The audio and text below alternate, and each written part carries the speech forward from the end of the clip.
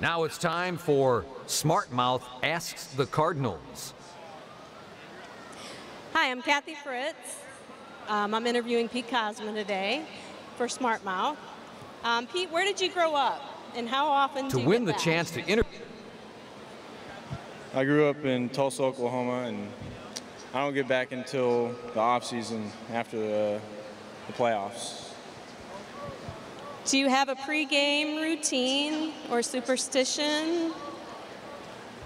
I take a shower before every game, and that's about it. Every game, every single game. How about a pregame meal? Nope. What is the most unique thing you have been asked to autograph? I've been asked to autograph a shoe. Yeah. Since I'm doing it for SmartMouth, I need to ask, what color is your toothbrush? I think it's a lime green. If you weren't a baseball player, what would you be doing? I'd probably be a hockey player because hockey is my favorite sport. Yeah.